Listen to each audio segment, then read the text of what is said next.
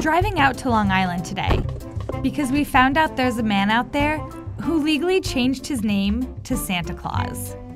So, yeah. We're gonna go interview Santa. It turns out this Santa's not so traditional. I drive a black Dodge pickup truck. With vanity plates. Oh, yes, I have vanity plates. It says Santa Sleigh. Before he was Santa, he was Frank. I was born in Brooklyn, but we lived here on Long Island.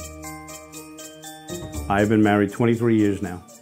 So, how do you tell your wife that you're changing your name to Santa Claus? She said, as long as I don't have to change my name, go right ahead.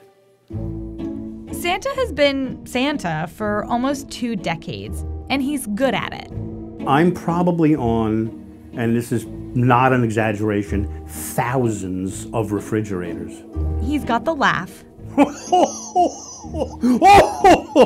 You know, that's my Santa laugh. The suit. I designed my suit. But here are some other things about Santa that might surprise you. I have 3 tattoos on me of me. I'm very into zombies. I love barbecue. I have a smoker. You can fit 150 pounds of meat in. He's got this tiki hut, an above-ground saltwater pool in his backyard. Yes, I'm that extreme when it comes to my idea of relaxation. So there's a little Frank left in there. But no question, he's fully committed to being Santa. I want to look like the poem says. I'm the most loved person on the planet.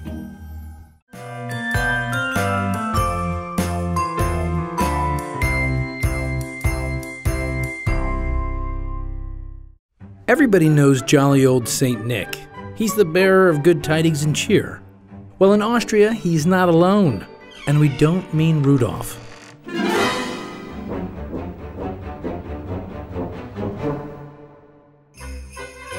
These are Krampus, a sort of monster that travels with Saint Nick.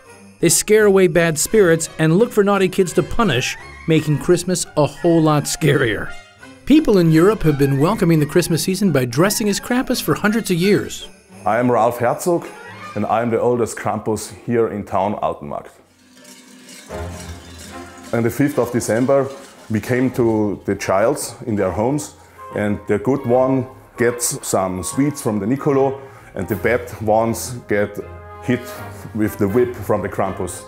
Then we go from house to house for 5-6 hours. And after we visited all the children in Altenmarkt, there's a little run with all Krampus together. The story of Saint Nick and Krampus goes back to 375 AD, and the costumes and traditions haven't changed much since. The dress from the Krampus is made of wool from the sheep. The masks are made of wood. And so when you're walking around to all the children, to their houses for some hours, you really will get sweat. It's like a workout. It's funny to go into the houses from the people. The reaction is different. Some childs are not scared, come to you and grab to your fur, and other ones screaming and running away. The Krampus is a good reason to change the mind from the children, try to be good for the next year. I'm dressed as a Krampus this year the 15th time. I'm very lucky to go every year. I'm very proud to be a part of this old tradition.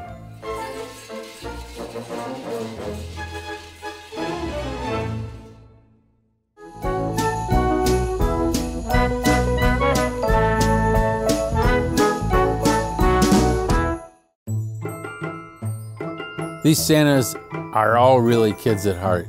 They like the fun and laughter that comes with it and making people happy. That's why we're here. You ask them why they're Santa, most of them will tell you because they enjoyed being a child. So they're going back to that. They're reliving their childhood. It's a wonderful thing.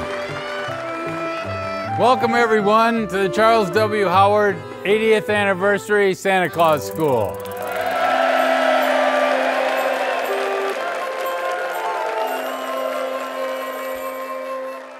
You better watch out. You better not cry. You better not cry. But I'm telling you why. Santa Claus is coming to town.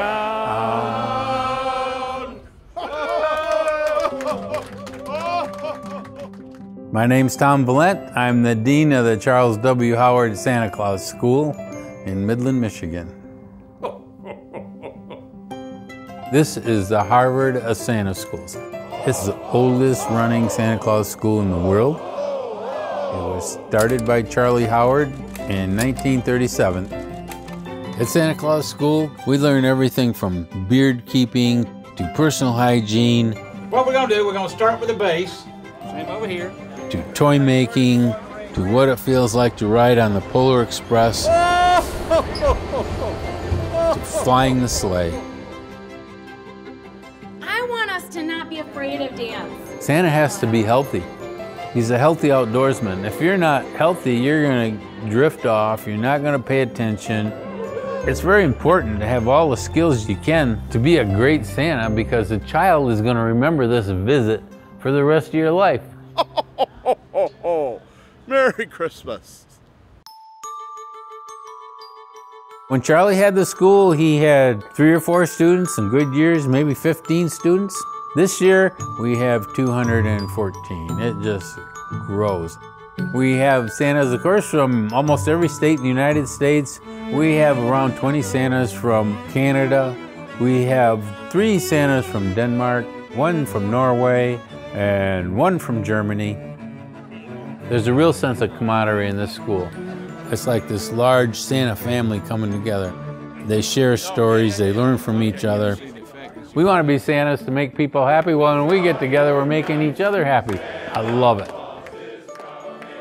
Once they leave this school, I hope that each and every Santa and Mrs. Claus goes out and spreads the spirit of Christmas, spreads the love and joy that we have here at this school, and passes it on to all the little children and all the families. When you give joy, you get it back twofold.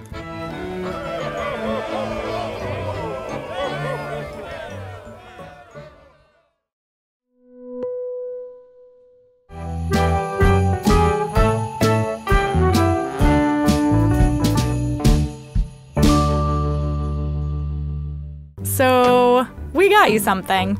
Aw, what is it? Come on, open it up. Oh, okay. Thanks. No, honestly, this little guy is a big deal in Catalonia. To explain why, we gotta head to Torroella de Montgrí, a town in the Catalonia region of Spain, and to Barcelona a little later. But anyways, back to Torroella de Montgrí, home to this man. No, wait, this one. Hola, soy Sergi Alós y hago caganés. What? Caganer. Caganer es una persona que está haciendo sus necesidades. A cagar. In English? To shit.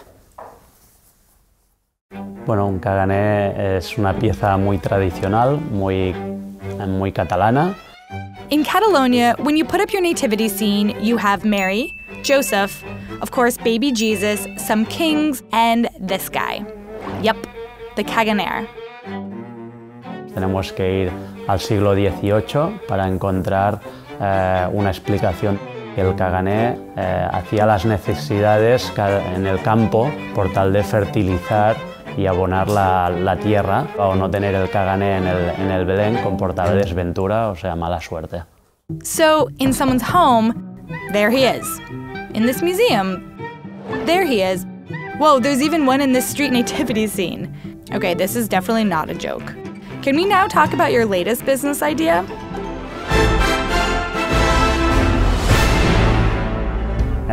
Este es Marc, mi hermano, y está en Barcelona vendiendo ya todos los caganés. Desde que le pusimos cara a nuestros personajes, ¿no? Con políticos, futbolistas, gente de la cultura, la demanda de cagané nos fue subiendo. Al principio es un poco de incredulidad, ¿no? De ¿qué es esto, no? Y después cuando leen un poquito la tradición, pues ya se lo miran de otra manera.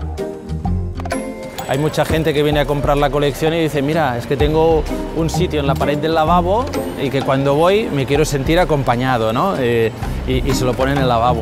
See? There you go. A gift for all year round.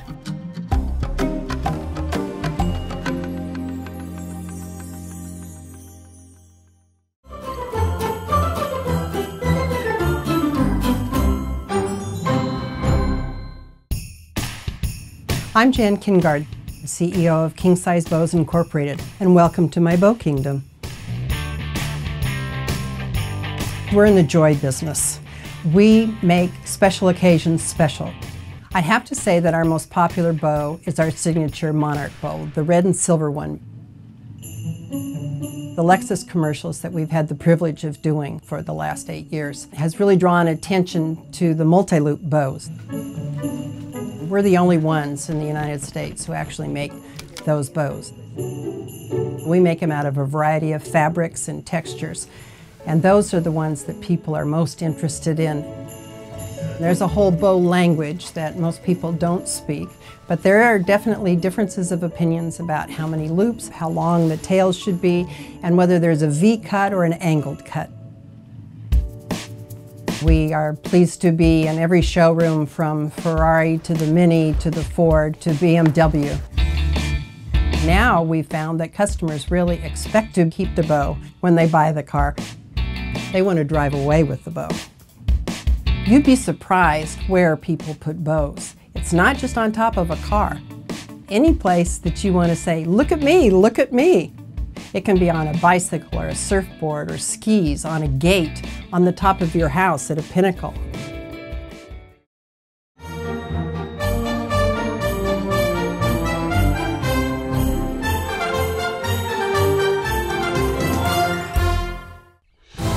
We have 6 weeks to harvest 1 million Christmas trees. And that means you got to move fast. As soon as harvest starts, it's time to call in the cavalry.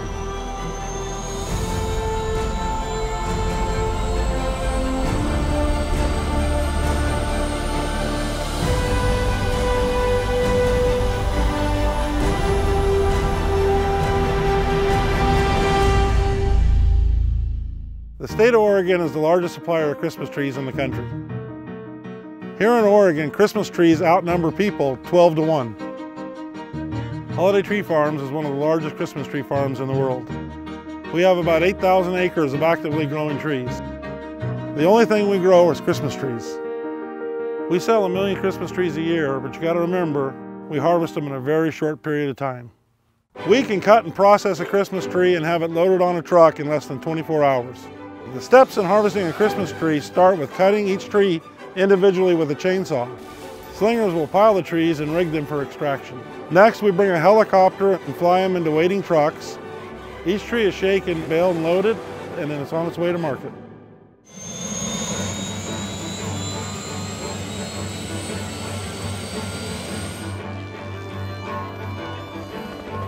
Holiday started using helicopters in the early 1980s.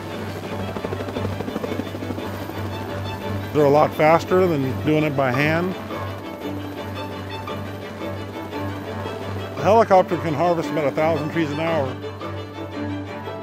We normally run between 5 or 6 helicopters every day, sun up to sundown.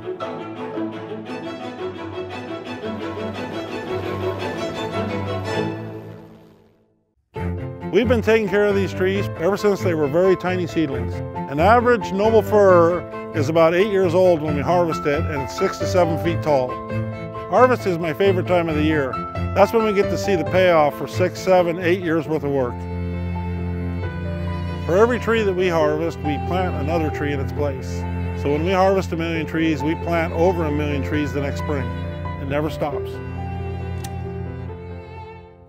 So what do I think of fake trees as a Christmas tree farmer? They're our #1 competition, obviously. We real tree farmers have a saying about fake trees. 9 years in the house and 9 million years in the landfill. They cannot be recycled. It's Christmas. Keep it real.